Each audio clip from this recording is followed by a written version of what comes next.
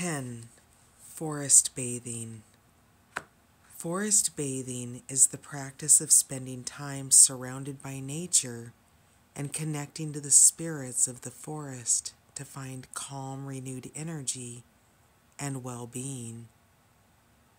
It has recently been popularized by the Japanese term Shinrin-yoku, but this practice of honoring the sacred spirits of nature is something many, if not all, indigenous cultures have in common.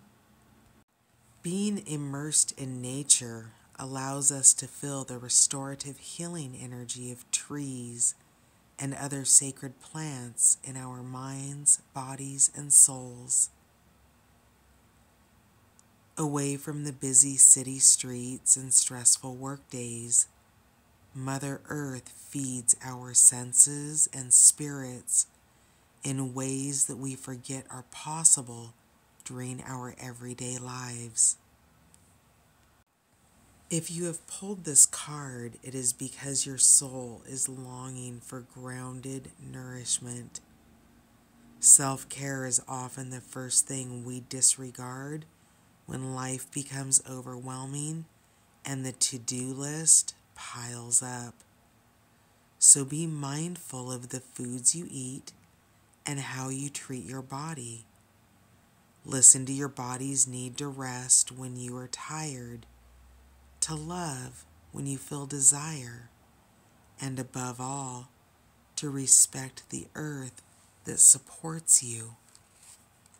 Seek soul nourishment by being connected with nature and embracing the splendor that is all around you. Flesh to the earth practice. Barefooted, step on the earth. Grass, dirt, sand, river, ocean, mountain, any part of the earth. Stand tall like a tree and root your feet into the earth. Take a moment to connect and allow her to ground you and send loving, healing energies up your spine. Focus on your breathing. Slowly inhale and then exhale. As you do, bring your focus to the sounds of the earth. Do you hear the birds? The bellowing of the wind? What sounds surround you in this space that nourishes your spirit? Now bring your focus to the flesh. What do you feel? Is the earth wet? Is she cold or warm?